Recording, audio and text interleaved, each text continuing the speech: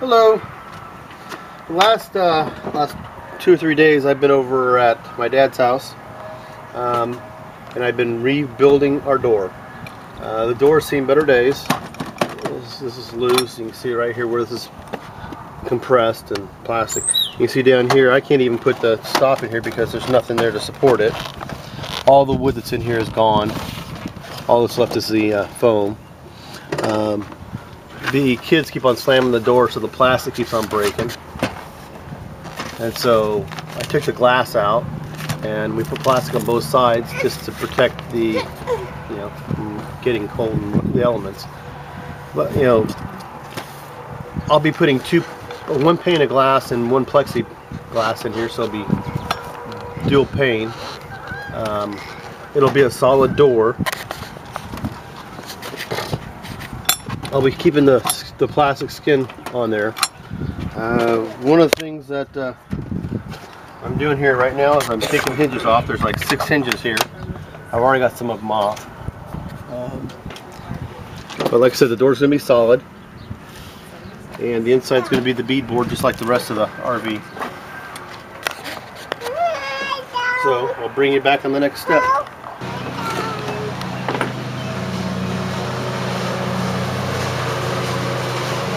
So that's the foam. That's the inside of the door. This is the rest of the wood. That's all that's left. Really not much. And a bar. There's the outside skin.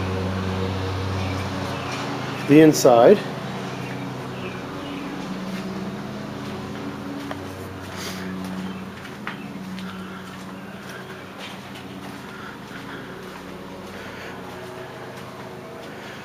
Here is the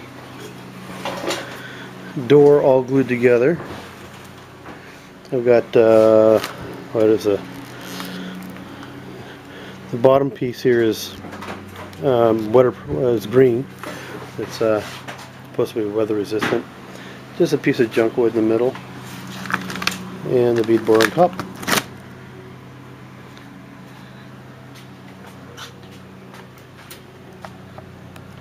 Well, we've got the deadbolt hole drilled, and we've got the latch, which looks like this here.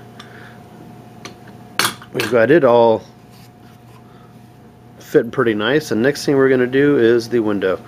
This took a long time right here, mainly because we wanted to make sure it fit well. It slopped around so much in the old door, and I don't want it to slop around. So it's coming along pretty good. I'm not sure if I would use, if I did this again, if I'd use the green wood, the weatherproof plywood. So, but there's no going back now. Like I said, next thing's the window.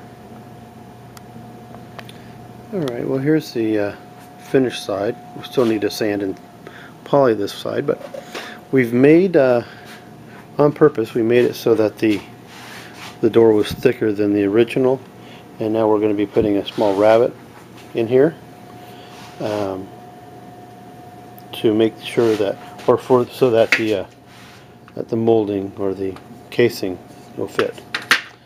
So that's what we're doing right now. We're getting real close to being done. Nice solid door.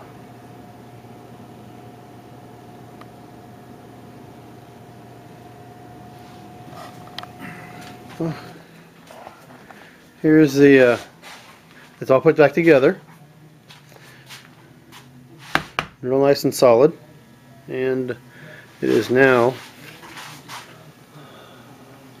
8:30 almost, and I have to go home and put it on the RV. It's looking real good. Real nice and solid. Here, do this side.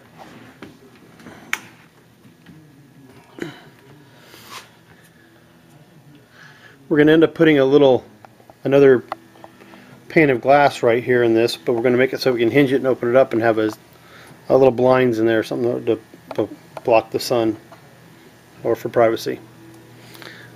So we'll just have to stain it or poly it, and we'll be complete. Okay, going back down. Alright, it's like 11 o'clock at night. I've got the door back on. It's a little tight, but hey. And I don't have it all the way done yet either. I put 3-inch screws. I don't know if you can see this or not. I'll have to show you in the morning. So I've only got 2 screws out of the 4. All the way up. But they're 3-inch screws going into the wood. So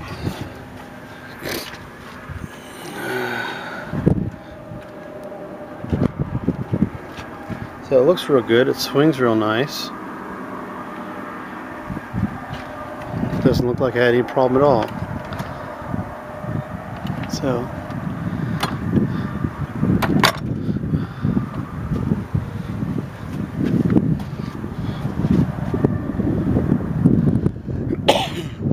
here's the outside molding for the glass. Yeah, we'll have to do all this over in the morning. But looks real good.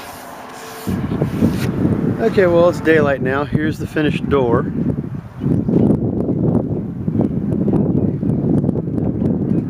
I mean, I still got a few things to put on it, back on it. I want to get a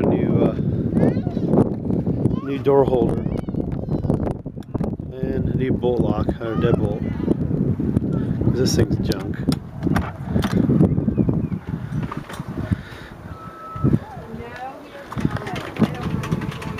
And we need to still sand and poly the door.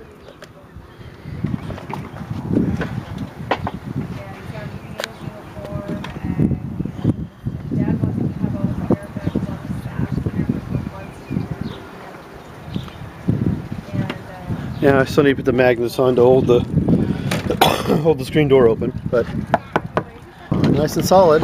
Yeah, like I said, we're going to go ahead and put another window here on the outside. We're going to make it hinge so it opens up, and we can put a blind inside of it. Yeah, that way we can open and shut the blind. The door's extremely solid.